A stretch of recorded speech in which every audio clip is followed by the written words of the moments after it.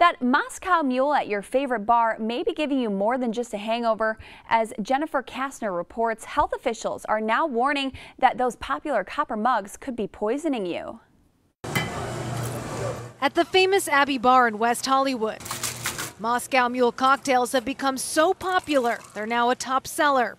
Bartenders are making them in 5 variations. I love the flavor, they're refreshing. The vodka drink traditionally comes in a copper mug. The Abbey's mugs are made to look like copper, but are actually stainless steel and are perfectly safe to drink from.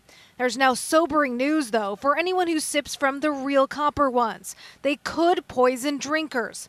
According to health officials, the acid in the cocktail can leach out the copper metal, and once it's swallowed, it can cause stomach pains, unpleasant trips to the bathroom, or worse. Because Moscow Mules are the new it drink around the nation, officials thought now's the time to spread the warning. But bargoers we talked to say they don't plan on switching cocktails. It's just another thing that Americans are freaking out about.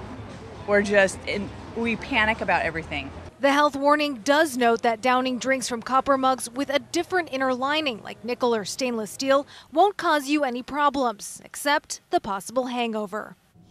That was Jennifer Kastner reporting. Officials in Iowa issued an advisory about the copper mugs. They say copper should not come in contact with acidic foods with a pH below 6. Liquids with a pH below 6 include vinegar, wine, and fruit juice. The traditional Moscow Mule does include lime juice. The state's Alcoholic Beverages Division says copper mugs with a stainless steel or nickel lining are safe.